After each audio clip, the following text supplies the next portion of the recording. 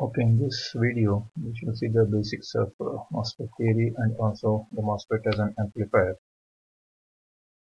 So this is MOSFET is nothing but metal oxide semiconductor field effect transistor. MOSFET has four terminals. It can be of MOSFET or P-MOSFET. So the representation of MOSFET is by this symbol.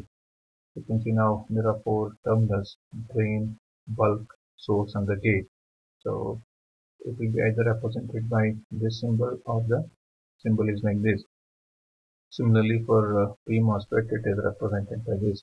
Usually for N-MOSFET, the source is at lower potential, whereas in case of P-MOSFET, it's always at higher potential. Generally, a MOSFET is represented with only three terminals, that is gate, source, and the drain.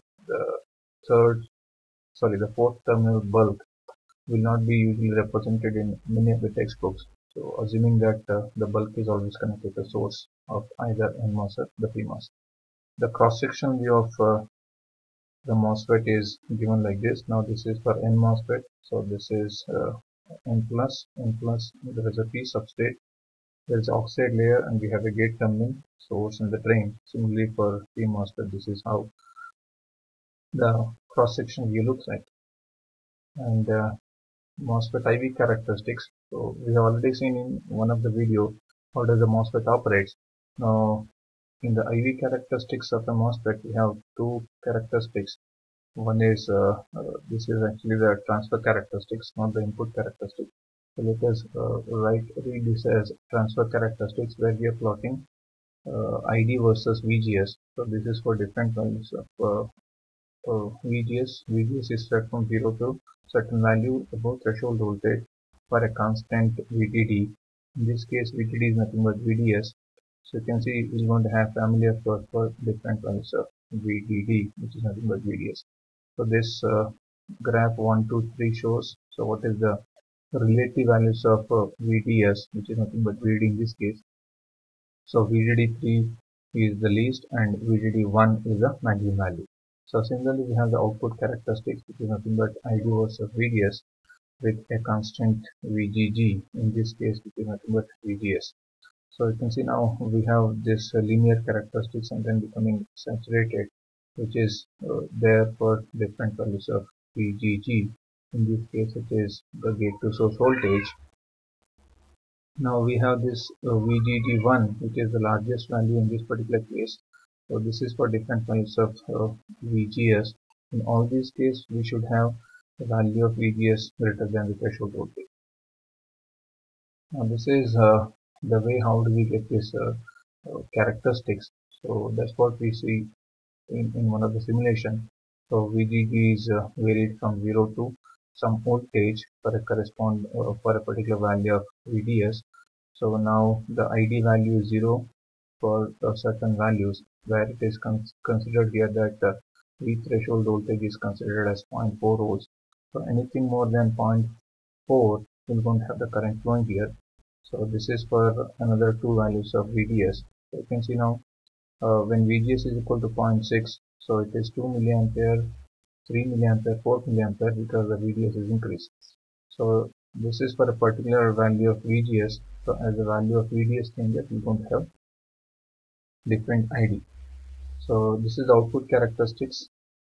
So similarly for different values of VGS, so the value of drain to source voltage is set from 0 to certain value. So this is happening, first it is linear and then gets saturated, linear gets saturated. And here you can see this dotted line. Please don't consider this dotted line. See this dotted line here, which is going like this. So this is the region where this particular graph is becoming flat. This is a region where beyond this voltage, this is becoming flat. For the third one, so it is becoming flat here. So this is nothing but VGS minus VTS. So for different values of VGS, which is called as VDS sat, that is VDS saturation voltage, which is given by VGS minus VTS. So this is VDS sat, which is always VGS minus VTS. So looking at this output characteristics, we can just region wise we can name them. So this is region 1 where the MOSFET is off with zero drain current. So VGS is equal to 0 or less than threshold voltage. So this is the region where it is linear or also called as triode region. So this is the region where the current is get saturated. So for this cutoff region, VGS should be less than VTH. For the linear region, the VGS should be greater than threshold voltage, but the drain to source voltage should be less than VGS minus VTH. Now here for the third saturation region, the VGS should be greater than the threshold voltage as well as the VDS should be more than the VDS sat. So this is the equation for drain current in three different regions. So the current is 0, so there's no expression for that. So in triode region, the equation is given by this. In the saturation region, it is given by this equation, where this mu n is nothing but the mobility of the electrons in that particular MOSFET, so which is having the unit of centimeter square per volt into second. Cox is the unit area oxide capacitance specified in terms of farad per meter square. Mu into Cox is a process conductance parameter, which we usually write it as Kp, which is nothing but ampere per volt square. Vth is the threshold voltage, W is the width of the channel, L is the length of the channel. So we can see the 3D view of that MOSFET. So if this is a MOSFET having a source, drain and the gate, this happens to be the length and this happens to be the width of the transistor. So let us move ahead and so for any active device, when it is connected in a circuit, in order to analyze it, we need to represent those devices by a model. So this is a MOSFET model. We're going to deal with this MOSFET model depending on the type of signal that we applied. First one is a large signal model. So as we can see, the output characteristics, it is initially in the linear region and then it goes to saturation region. Even in linear region, we can see, so first it is in region 1 it is bending and becoming constant. In region 2 it is almost linear. In region 3 it is almost flat. So this region 1 and 2 correspond to the linear region. So we know that in linear region the current, that is ID, is given by this expression. So we'll represent a transistor operating in the region 1, which is the linear region, will be represented by a current source having this much magnitude, where VGS is greater than VTH and VDS is certainly in this region. Now we shall see what happens, how do we represent the MOSFET in the region 2, that is deep in the linear region. So deep in the linear region, now it is the region number 2. Now in this case, as we can see in the graph, this is the region what we are talking about. Here the value of VDS is far less than VGS minus VTH. So in such case, since VDS is far less than VGS minus VTH, so ID happens to be a very small quantity. Of course, it will be represented by this equation. So we can represent the MOSFET when it is operating in the deep linear region by a resistor. Whereas when it is operating in the linear region, that is over here, which is not the deepest part of the linear region, will be represented by a constant current source. Now here it is a resistor.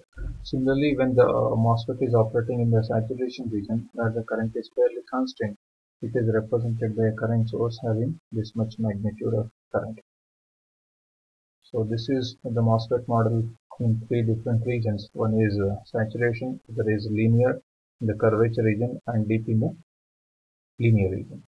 And so we know that since ID is given by an expression which is half mu n C of W by L into VGS minus VTH, as you can see here, the current ID depends on the gate to source voltage. That's why it is called as a voltage controlled current source. That is, this ID is controlled by this gate to source voltage. That's why it is called as voltage controlled current source. Now, because the ID is depending on the value of VGS, so we define a parameter called as transconductance, where output current is controlled by the input gate to source voltage. So it is derivative of ID by derivative of VGS. Upon taking the derivative, we're going to end up with this is the expression. So the transconductance of the MOSFET is given by this expression. So from which we can know that Gm is proportional to W by L for a given value of VGS minus VTH. Suppose if W by L is constant, so then Gm is proportional to VGS minus VTH, which is also usually called as the overdrive voltage. Gm can also be expressed in two more ways. So that is substituting the value of VGS minus VTH from this ID expression. We're going to have two more expressions for Gm, which is given by under root of 2 ID mu C of by mu C as in W by L, and one more equation for Gm is 2 ID by VGS minus VTH. Depending on the availability of the parameters in the given design, so we'll be choosing any one of the three equations. So we should see in the next video how does a MOSFET will be used as an amplifier.